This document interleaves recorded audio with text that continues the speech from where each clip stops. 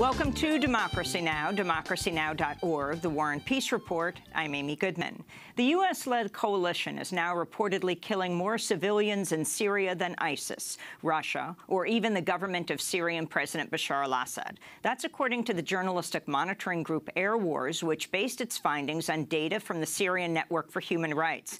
This data says U.S.-led coalition forces reportedly killed at least 273 civilians last month, which is slightly more than the number of civilians reportedly killed by ISIS. Overall, the data says nearly 1,000 civilians were killed in Syria last month alone.